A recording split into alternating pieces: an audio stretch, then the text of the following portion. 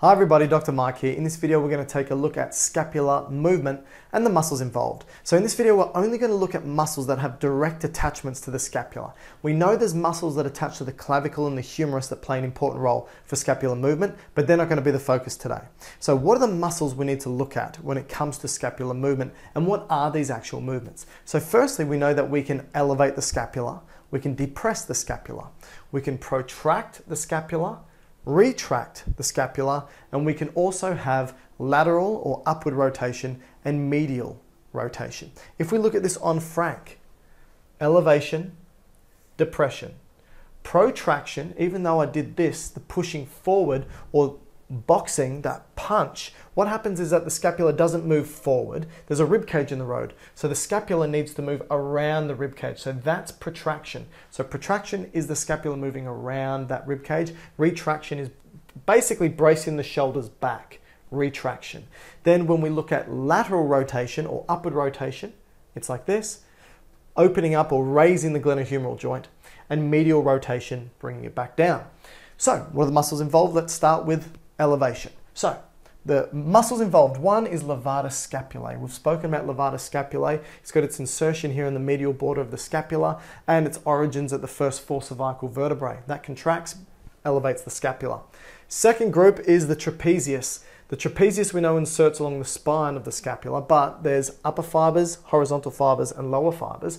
Well, it's going to be obvious. The upper fibers of the trapezius play a role when it comes to elevation. So, levator scapulae, upper fibers of the trapezius, elevation. What about depression? So we need to depress the scapula. Well, it's going to be lower fibers of the trapezius. That's going to play a role in depression.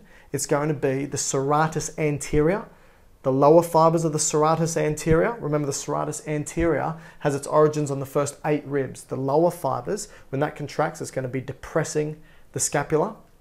And in addition to that, the pectoralis minor. Pectoralis minor, we know, is going to be rib 3 to rib 5. That's its origin, has its insertion at the coracoid process. And when that contracts, it's going to bring the scapula down. So that's elevation and depression. What about protraction and retraction? So protraction, bringing that scapula around the rib cage. The prime mover for this is going to be the serratus anterior. So like I said, serratus anterior, origins first 8 ribs, attaches to the medial border of the scapula. When it contracts, it brings that scapula through. Okay. When it comes to retraction, what we want predominantly are the rhomboids. So you've got rhomboid minor. Rhomboid minor we know has its attachments here, and rhomboid major has its attachments here. They're important when it comes to retraction, and also the horizontal and inferior fibers of the trapezius. Now when it comes to lateral rotation, medial rotation, lateral rotation, what's going to play a role here is the upper fibers of the trapezius and also the serratus anterior. And when it comes to medial rotation, what's going to play an important role here is going to be the rhomboids predominantly, but also the pectoralis minor. So when that contracts, that's going to be pulling this part downwards, which brings this part of the scapula medially. So these are some of the muscles that are attached to the scapula and their role when it comes to scapular movement.